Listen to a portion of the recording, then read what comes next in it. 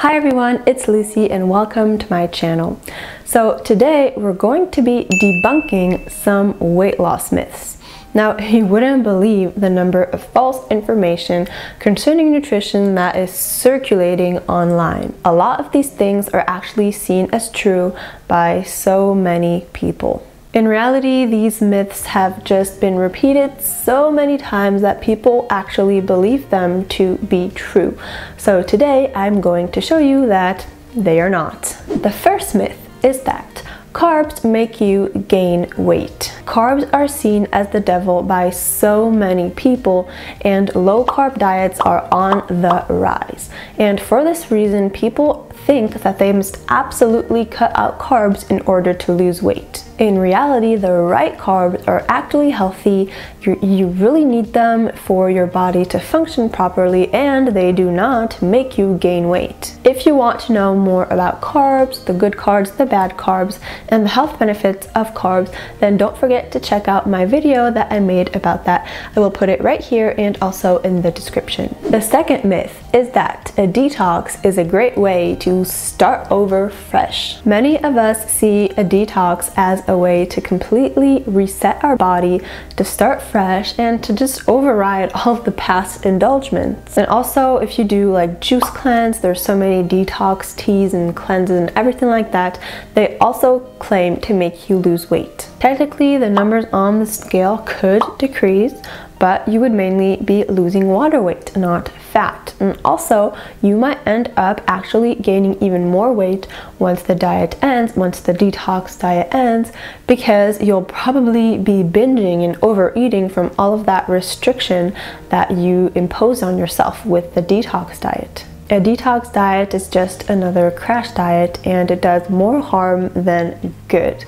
Again, if you want more information about that, I made a video about that as well that you can check out right here or in the description. The third common myth is that you should never eat past 6 p.m. or 7 p.m. or everybody has a different time. It's commonly believed that eating past a certain time will automatically cause your body to store fat. In reality, your metabolism doesn't slow down that much at night, but I know so many people that would rather go to bed starving than have a late night snack. Studies show that having a small healthy snack around 150 calories at night does not harm you in any way, and it may even be beneficial. Studies in children also showed that those who had dinner after 8 p.m. do not gain more weight than others. However, it's a good idea to stop eating around 3 hours before you go to bed.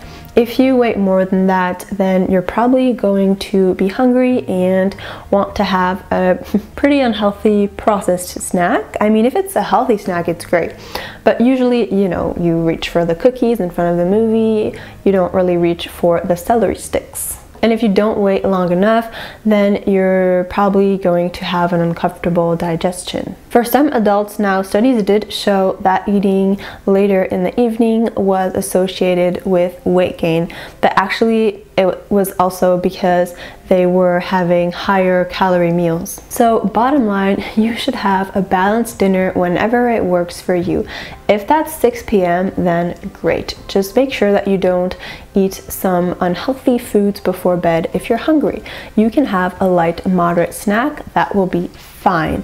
But if you can't have dinner early and you have dinner around 8 or 9, then that's fine as well. It's not going to make you gain weight automatically. The fourth myth is that fat makes you fat. I mean, it would seem logical that cutting out fat from your diet would make you lose weight because fat is the most calorie-dense macronutrient. However, studies show that low-fat diets aren't more effective than other types of diet for weight loss. Studies also show that low-fat diets don't have any effects on certain diseases. Your body needs healthy fats to function. They are used for building cell membranes, for hormone production, for absorbing nutrients from foods and certain vitamins. Of course, if you overeat fat, then that fat will be stored as fat. But that fat isn't actually the problem. The problem is overeating. The fifth myth is that all calories are equal.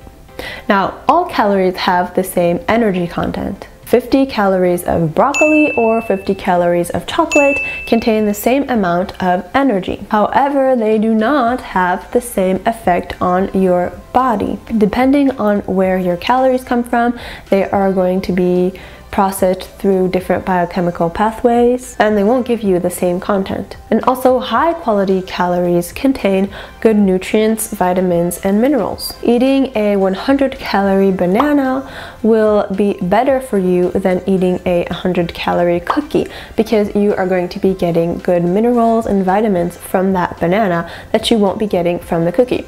And also, the banana is full of healthy carbs and fiber and will fill you up for longer, so you're not going to go and eat other foods. So in the end, if you eat 100 calories of banana, you're probably going to end up consuming less food than if you eat the 100-calorie cookie. For example, protein is the most filling macronutrient. It has a high satiety index, so if you eat 100 calories of protein, you're going to be more filled up than if you eat 100 calories of carbs. And again, that will make you eat less long term and possibly lose weight. So different foods have different effects even if they contain the same amount of calories. The sixth myth is that the low-fat, gluten-free, sugar-free, whatever option is healthier. It's commonly believed that low-fat foods are healthy and will aid weight loss. However, these foods are loaded with sugar to compensate from the fat that they were stripped away from. And also, they're highly processed with lots of stuff to make up for the taste that was lost by removing the fat. And the same goes for sugar-free foods, which are actually loaded with artificial sweeteners.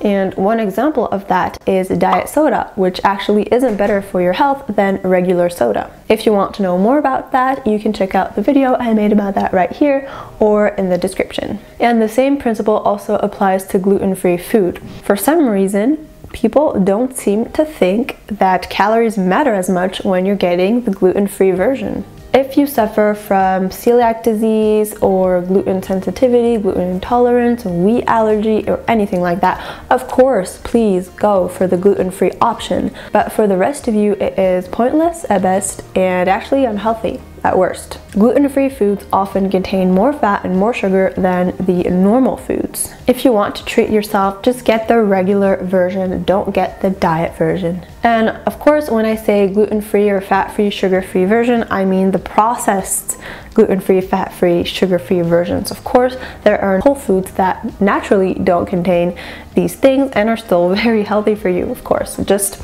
wanted to mention that just in case. And the seventh myth is that exercising will compensate for unhealthy eating. A lot of people think that exercising is as important, if not more important, than healthy eating for weight loss. However, your focus should actually be 80% on what you eat and only 20% on exercising. Studies show that exercise just doesn't play as big of a role in weight loss as we thought. Also, it's much easier to overindulge when you tell yourself that you are going to burn off all the excess at the gym. While exercise certainly can contribute to creating a calorie deficit that can lead to weight loss, it really shouldn't be your only option. I do want to say though that exercise has amazing health benefits and should absolutely be incorporated into your schedule. Just don't have unrealistic expectations when you exercise, thinking that you will suddenly lose all your excess weight. And also, if you're interested in learning a bit more about exercise and its impact on our nutrition and weight loss, you can check out the article that I wrote about that, and I will also be leaving that in the description. So you may have heard of one or all of these weight loss myths, and you might even have believed them to be true. In general, just know there aren't any really tricks or hacks to lose weight. The best thing you can do is to choose whole healthy foods, to exercise regularly, to care for your body, to practice mindful eating, and to build a healthy relationship with food that will actually last. Okay, that's it. Thank you so much for watching. Hope you enjoyed this video. If you did, don't hesitate to like it and subscribe, and see you on my next one. Bye.